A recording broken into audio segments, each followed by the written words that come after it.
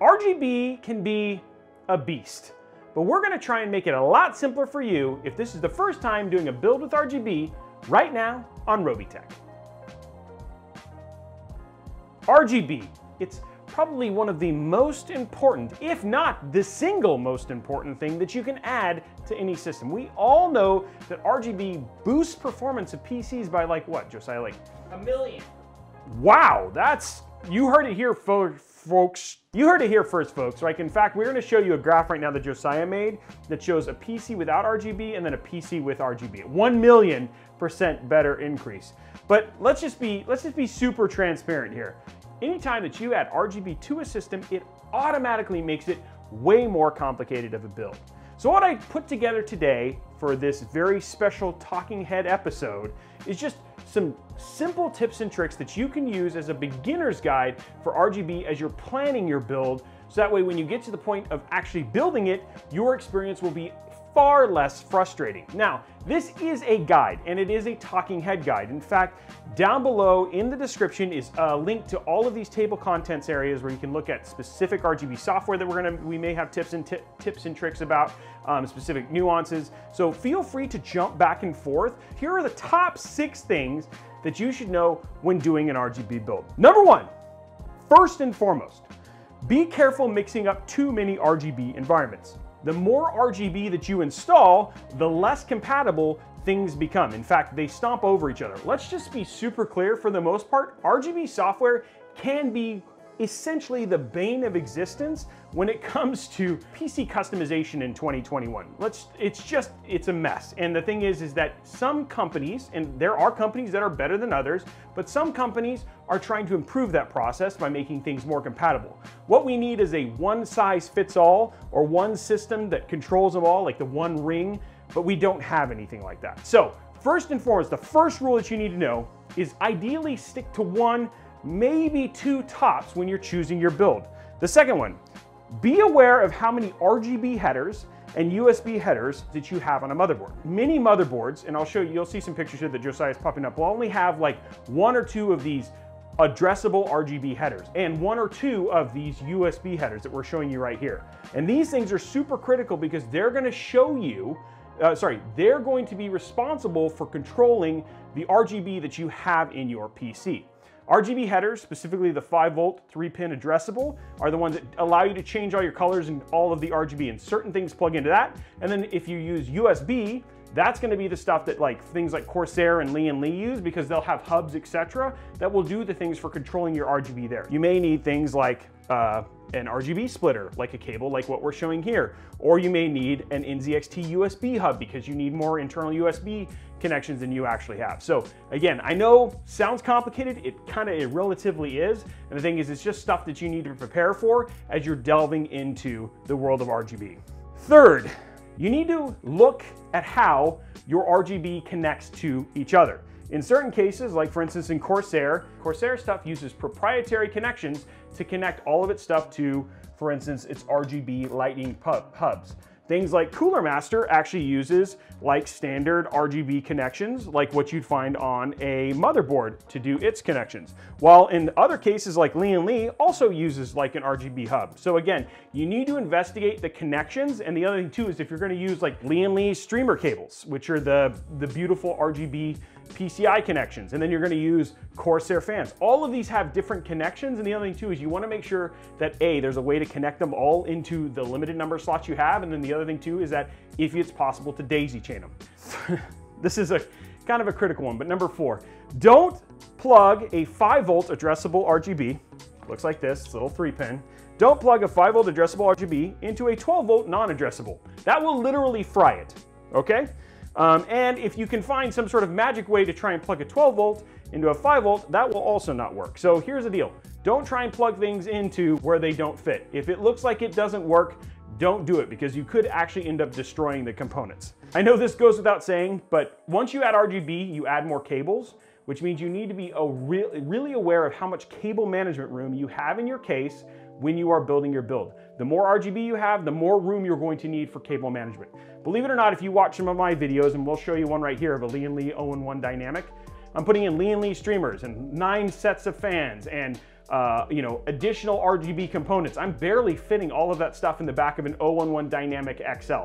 So just be aware, you might have cases that are very shallow in the back and you're trying to jam as much pretty bling bling in there and you're not gonna have any room. So with RGB comes more cable management. So even though I talk about having cable management room, you also need to understand and be aware that you're gonna have more connections and more points of fail, which means you probably need to be on top of how you're gonna do your cable management. The last and probably the weird number 6 one, but if RGB terminates to an RGB header like this, then it's going to be controlled by the motherboard software. If RGB terminates to USB, so it connects into like a hub that then connects into USB on the motherboard, then it's going to be controlled via software. Those are, at a high level, the top 6 kind of like tips going into building a PC and using RGB. But now let's talk a little bit and go into each of the individual software pieces and talk to you a little bit about compatibility and give you kind of a heads up if you're planning on using some of these moving forward. Now we're gonna go in alphabetical order because it's just a little bit easier versus like trying to choose pros versus con, but I'll give you like a thumbs up, thumbs down in terms of if it's an environment that we recommend here on Robeytech. So let's start with ASROCK, and that's specifically Polychrome. Polychrome, first and foremost, if I was gonna go, it's kind of a mess software. There's a ton of different versions and only versions that are compatible with the motherboard work. You will find certain things that are what's called polysync that works with Polychrome, but if you do have polysync and you do not have a Polychrome capable motherboard, so for instance, you're taking like an ASROCK 6800 XT that has polysync and you plug it into an ASUS ROG motherboard, guess what? That doesn't work. Polysync only works with Polychrome, and Polychrome is only available on ASROCK motherboards. Let's talk about ASUS Armoury Crate, and that gets kind of a thumbs up. And the main reason being is that ASUS and Corsair play very nice with each other, which is rare in the world that we live in. So you can just download it right from, if you have an internet connection, it basically will launch. If we install Windows 10, it'll automatically install. It will also include the LAN driver for the motherboard as well. It also is probably, in terms of compatibility, the one that we'll see the most in terms of other devices like RAM or etc. that plugs into it. So G.Skill RAM will read within ASUS Armoury Crate. Same thing with Corsair, etc. So it has the best in terms of overall global compatibility for a motherboard RGB controller. Let's talk about Corsair iCUE. I'll just be super clear. iCUE is probably one of the best in terms of its overall RGB software. That's not to say it's perfect. It's very bloatware, but in terms of the amount of control that you have over the device is very, very good. And the other thing too is everything that is ASUS and works in Armoury Crate does also work and show up within iCUE. If you stay within the Corsair environment, you can pretty much get RAM, AIO, you know, graphics cards, all those things will all work within it. And it gives you a lot of flexibility in terms of the kind of bling and you know, overall effects that you can do within the RGB software. The other thing too is that their fans and stuff also work very well. The one thing I will let you guys know about Corsair, just a little advanced technique for you. Their stuff all supports in numbers of 6. So for instance, if you're doing a Lian Li L-Connect dynamic build and you're putting in 9 fans, you're gonna have to use twice as many hubs. And then if you have twice as many hubs, that means you have to worry about plugging in twice as many USB devices. And this is where you can go into one of those top tips that I gave you before, where you might run out of headers on your motherboard to be able to connect things up. Corsair, for the most part, thumb up. Really, really enjoy using it. Let's talk about EVGA. Their EVGA. EVGA does have it. It's pretty simple interface. It's called EVGA X1. It's pretty much, you're going to use it specifically, and I'm only talking about the stuff that is for PC hardware. This is for their RGB lighting, etc. It's called X1. It also has things like it'll allow you to overclock and things like that, but very, very simple in terms of controlling the colors and all that sort of stuff. It works great, very easy to use. The only thing is that the more you stack onto it, there could potentially end up being issues.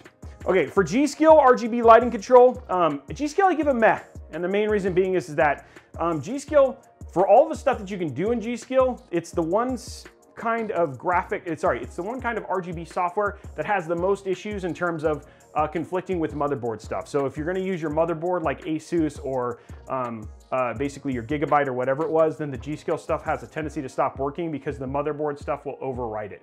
The one thing that's unfortunate about that is that the G.Skill RGB software ends up having a much higher amount of flexibility that you can do to the G.Skill, like for instance, their RAM, and you can control like what the individual LEDs look like. But the problem is that none of that works because then, you know, AuraSync completely writes over it, etc. So it's going to get a kind of a meh for us, or close to a thumbs down. Next one is Gigabyte RGB Fusion. This is for your Aura stuff and everything else. For the most part, this is pretty close to a thumbs down. The problem is that Fusion, and we're testing this right now, but Fusion is one of those things that it just either works or it doesn't work. It crashes all the time. For the most part, like Aura's has a tendency to have some really spectacular stuff, like on all their 3070s and 3080s, they actually have like screens, etc. But getting that stuff to work within their RGB software is very problematic. Some people have had better luck than I've had. The one thing I will say is that it always works better when you do a clean installation. So at the beginning, you'll probably end up having better luck. Let's talk about Lian Li. The one thing I will say is, unlike all of the other RGB software, it has no RGB or hex control for color. It's basically, you just got to kind of guess. For the most part, it's pretty simplistic in terms of what you can do within the Lian Li stuff, but it works very, very well. If you have to use it in conjunction with other RGB software like your motherboard, etc., the RGB stuff that's built into the motherboard just has a tendency to not work as well as what they have within the Lian Li software. So if you're going to choose Lian Li, the one thing I will say is that it's better to just do it with its proprietary stuff versus trying to do it via the motherboard or additional RGB control software. I would say Lian Li is a thumbs up, because what you can do and the controls that they give you are very good, and it does work for the most part. Next one is MSI Creator Center, or MSI Dragon Center, and what's called Mystic Light. What was a thumbs down has actually gone up to more towards a thumbs up. It's been one of those things that they've actually really been improving on.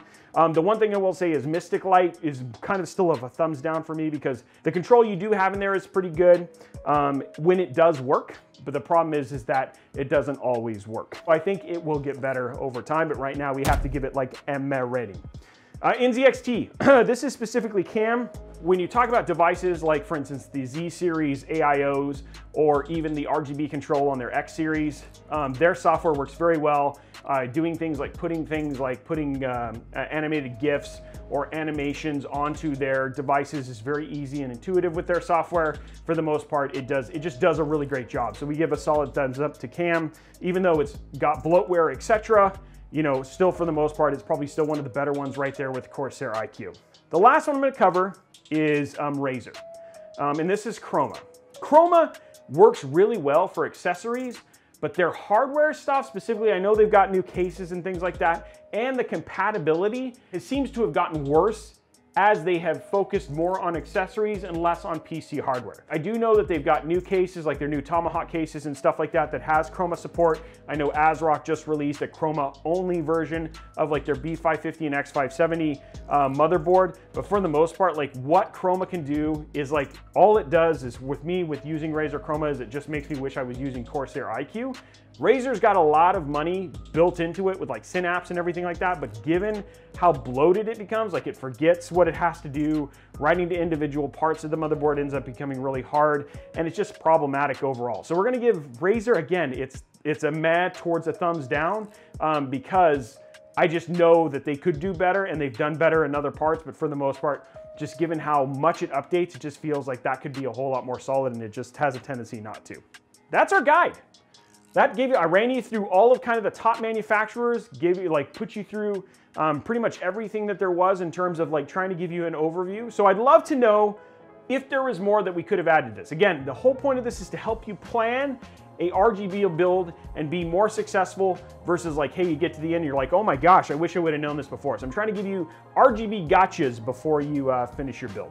Love to know down in the comments below what other things we could add to like a guide like this, or what additional guides for RGB that we can add so we can do more videos on this series here in the future. Now, while you're down there, make sure you slap that subscribe button with that like button and ring that notification bell so you get a notification each and every time we go live right here on Robeytech.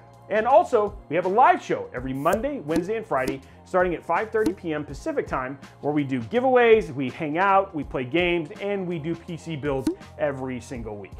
Anyway, guys, this has been absolutely awesome. If you want to know more from Robeytech, follow us on all the socials. Outside of that, we will see you on the next video.